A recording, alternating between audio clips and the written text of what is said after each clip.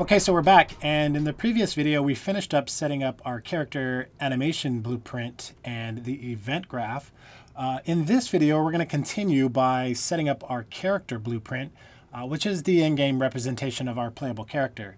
So let's go and do that. Let's continue. We're inside the level editor main interface here, and inside the content browser we're going to click on the character folder, and inside the character folder we're going to right click in an empty space.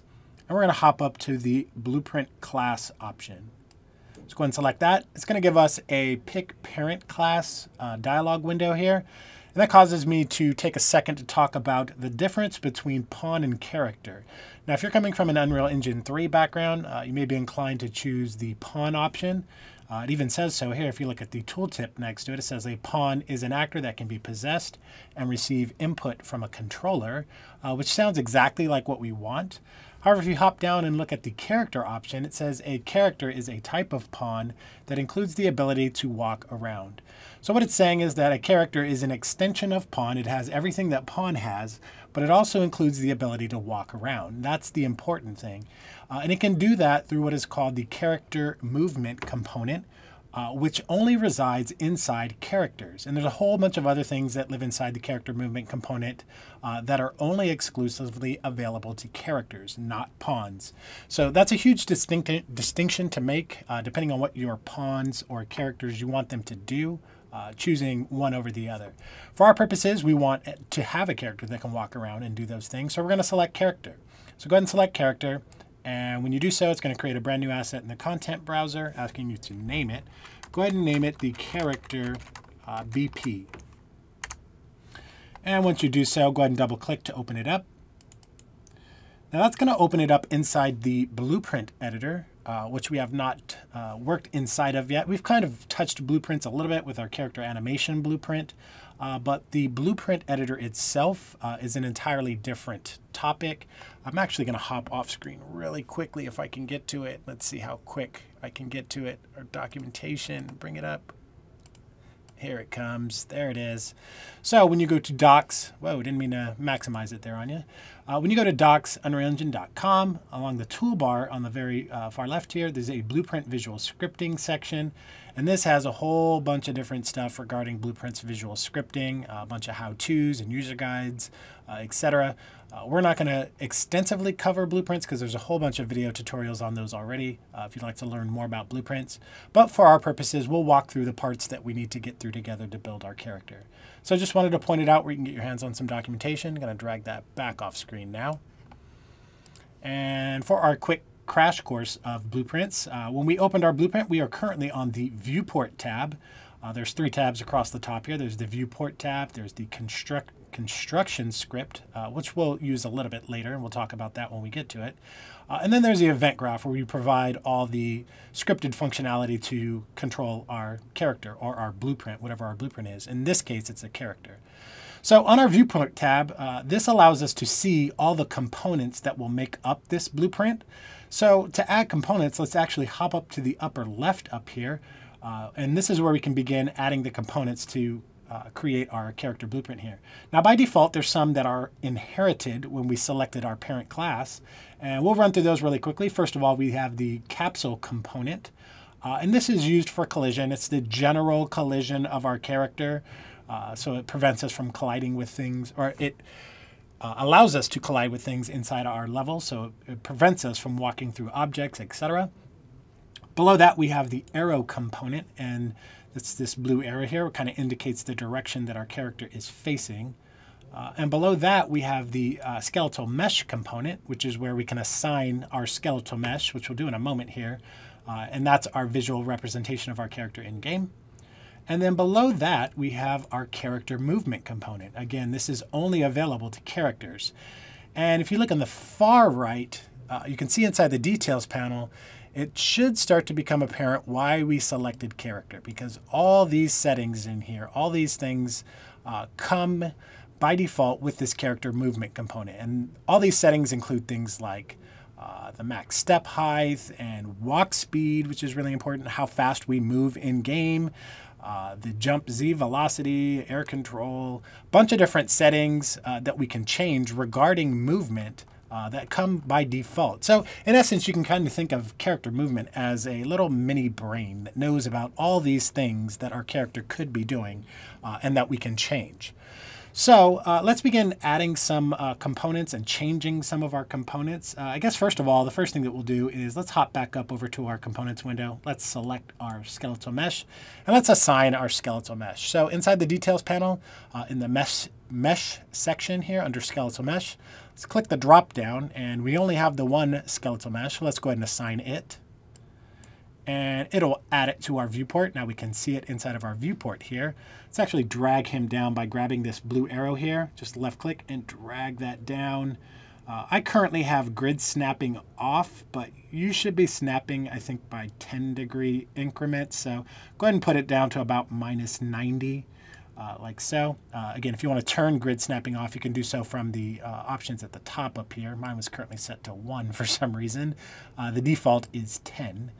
So now that we have our character in position, let's hit E on our keyboard here and go into rotation mode because we want to rotate him to face the arrow. So we're going to grab this blue arc here and just drag that to the right like so, about 90 degrees, so that he's facing our arrow there. And we're using WASD while holding down the right mouse button to fly around in our viewport. It's just standard viewport controls here. So I hit W to go back to translation. Our character is inside the capsule for the most part. Let's hop back up to the details panel. Under the animation section, we have created our animation blueprint. We can actually assign that for our skeletal mesh to use here. Right now, the animation mode is currently set to use animation blueprint, but you can also use an individual animation asset if you'd like. But we're going to use our blueprint because it has a bunch of stuff in there that we want to use for our character. So click the drop down below that. Currently none is assigned. And let's go ahead and assign our character anim BP. And when we do so, our character will enter the idle pose like so. So we are good. Our character is set up. And the next thing that we're going to do, let's go to our character movement really quickly. Let's make some quick changes in there. And let's go back over to the details panel. And again, like I mentioned, there's a whole bunch of different settings in here. Probably one that you'll want to play with a lot is the max walk speed. Like I said before, this is how fast your character moves in game. So it's currently set to 600, so he's moving really fast. If you wanted to set up a system where your character can walk and jog, like we set up with our blend space, you could set up some script to change this value via blueprint script to go from a walk speed of, say, I don't know, like 175 or 180 to be our walk, and then when you hold like shift, bump it back up to 600, and then we would start running. That's how you could do that there. We're not going to change this in setting up the components here because we're just getting started. But we are going to change the jump Z velocity just for fun to make our character jump up a little bit higher. It's currently set to 420. Let's go ahead and change this to, I don't know, say 600, I guess, so that we can jump higher in the air. And let's also change the air control for fun. It's currently set to really low, so we're going to change this to 0.2, so we have a little bit more control while we are in air. And there's some other settings, like I said, max swim speed and so forth, fly speed. Feel free to scroll through these and see the different options and change the ones that you would like based on your character's needs. So continuing, let's add, I guess the next thing that we can add is a camera, because most third-person games have a camera, third-person camera. So let's go ahead and add that. I guess before we do that, though, let's click the Add Component button. And the first thing that we're going to add is what's called a spring arm. So search for spring, and you should get the option for spring arm. And what this spring arm is going to do is, if you played any third-person games where you're controlling your character and you go into a tight space or into a room and the camera kind of pulls into the room with you so that it's not left behind. It kind of expands and contracts depending on where you are in your game. That's what the spring arm is going to do for us. It basically does the same thing. We'll attach a camera to this spring arm, and then whenever we move in game, if we get into a corner, the camera will automatically adjust for us. So it's just a way of handling the camera for us. So we're actually going to rename this. I'm going to select the spring arm and press F2 on it and call it the camera boom. So you have a little bit better idea of what it does. Okay, with that, let's go to the details panel for our spring arm, and we want to check the use pawn control rotation so that we can independently control the camera with our mouse. So let's go ahead and check this option. And I think the rest of the settings we can leave as is for now. I guess let's, inside of our viewport here, let's actually move this up a little bit. So I'm just grabbing this blue arrow, moving it up somewhere like that. So it's aimed at our back, or back of us a little bit. About 50 is good. Let's next add our camera. So we're going to go back to the components window and click the add component button. And let's search for camera. And now we can add our camera like so.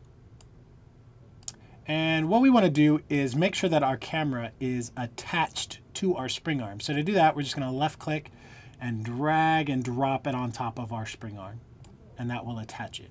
And the camera should pop back like so.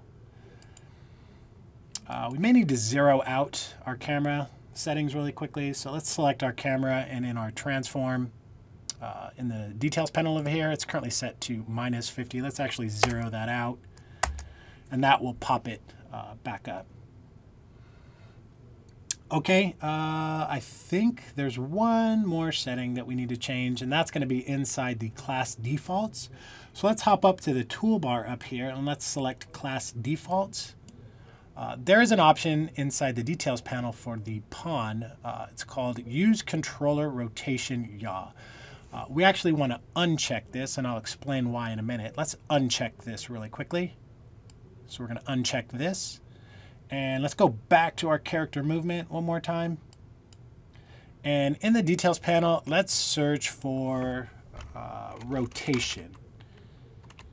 So there's an option called use controller desired rotation here.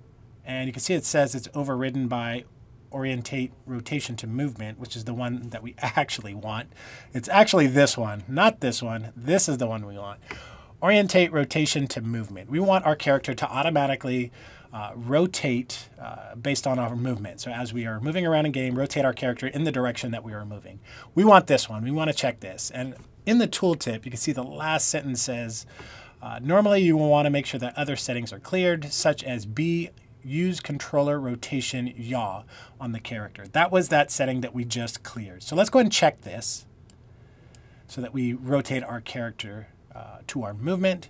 And again, in our class defaults, this is that use controller rotation yaw that we just cleared because we want that unchecked. So with that, let's compile and save from the toolbar and save. And that's actually going to cause us to pause in this video. In the next video, we will begin setting up the input on our event graph for our keyboard and mouse controls. So we can start actually scripting the functionality for our character to move. So we'll do that in the next video, and we will pause here. Again, quickly recapping, in this video, we created our character blueprint. We've added some components to it, our camera, spring arm, and our camera. We made some adjustments to our character movement component, allowing our character to jump a little bit higher and providing some air control. And we also assigned our skeletal mesh, obviously, and made some adjustments to there as well. So with that, let's pause, and we will pick it up in the next video. Thank you guys for watching, and we'll see you then.